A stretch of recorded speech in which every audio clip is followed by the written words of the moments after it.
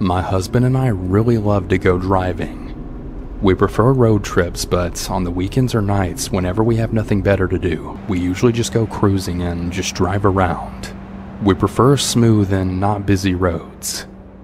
On this particular night, we were really bored and decided to go cruising. We went up north to a small town about a half an hour from the city where the roads are really curvy and smooth. This town is pretty close to the mountains, and if you follow this particular main street all the way up north, it starts driving up to a mountain. It's about 9 p.m. and there are very few cars in the road already since it's a small, nice little cute town. But we keep going north away from all of the houses and stores, and eventually where the roads start curving uphill. We drive for about 15 minutes more and it's pitch black when we see some blinking lights. As we get closer, we see that there's a truck on the side of the road facing us. I'm getting the chills thinking about being all the way out here in the middle of nowhere and there's a stranded truck on the side of the road. As he slowly approaches closer, I tell my husband that it's probably for the best to just turn back and that I had a really bad feeling. But at this point, we're pretty much right next to the truck. As he pulls up next to the truck, a young blonde guy, maybe in his late 20s, comes around and gets next to our window. I get such a bad vibe by this, and I tell my husband not to put the window down. I think that he also gets a weird feeling, so he actually listens to me. He kinda just loudly asks what's wrong, and the guy says something along the lines of something's wrong with his truck and that he might need a hand with it. His phone is also dead.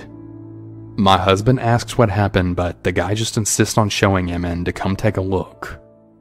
He says it very friendly, and he even calls him bro, and he says that he's really glad we pulled up.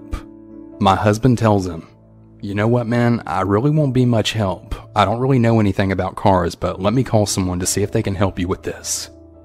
The guy is insisting and he gets visibly upset. I'm looking back at the truck and I thought that I caught some movement inside of the truck. I tell my husband that I really think we need to go. Like, now. He probably saw the look of fear that was all over my face because he then put the car in reverse, but as he did that, the guy is now right behind our car. He's acting really stressed out and rubbing his face and kind of pacing. So my husband decides to go forward instead. We drive up for maybe about 2 minutes, trying to find a place to turn around since the road is so narrow. The road turns to a dirt road and there's a little more space on the side, so he's able to turn the car around. I'm absolutely dreading going back that way now, and our phones have no signal at all. In my mind, I know that this could all really be someone with car problems. Maybe there's a friend in the truck too. He never said he was alone, but I just can't help the really bad feeling that was in my gut. We soon reach the area where the truck had been, but there's no truck at all. We then drive down maybe another 5 minutes, but no trace of the truck, and we're absolutely sure that we passed the place where it would have been. Like I said, we didn't drive up too far to begin with. I'm both relieved and absolutely terrified that the truck was no longer there. If it really had broken down, how did they get it to work again in such a short time? Calming myself down, I'm telling my husband, hey, maybe they really did get it to work. Maybe it turned on all of a sudden and they were able to drive off. It's suspicious, but not impossible. As we keep driving though and the roads are straightening out, we notice far off the truck with all of the lights off and it's parked to the side again, and we notice some movement in the bed of the truck. I say out loud, "Why did they turn off all the lights?" I think that we're still way too far away to see them, but we see two figures get on the other side of the truck and then crouch down as if they're trying to hide. We get closer and my husband floors it. As we drive past, the two men get up.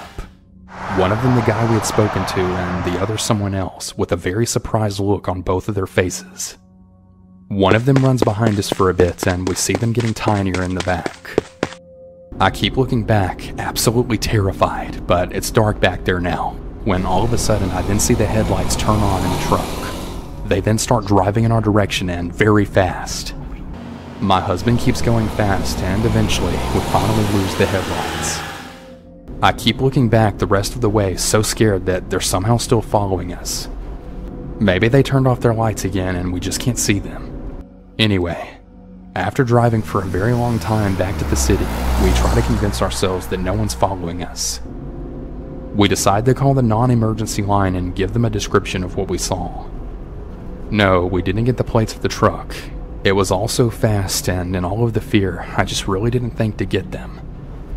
We give a description of the guy we saw and the type of truck it was, but there was really nothing else that could really be done. Now, I realize that all of this could probably be rationalized, but in the moment, we were absolutely filled with terror. I mean, being out there in the middle of nowhere and all the possibilities. They could have been armed. They could have put their truck sideways on the road and left us with nowhere to go. They could have put something out in the road to rip up our tires. And even though it could all have some sort of explanation, there's still so many questions. Why couldn't he tell us what was wrong? How did the truck work again so fast? Why did they turn off all of their lights, and why did they hide? It's been about a year, and it's just a creepy experience now. We still go cruising, but we usually just stick to a little more civilized areas now. That is, at least for nighttime cruises.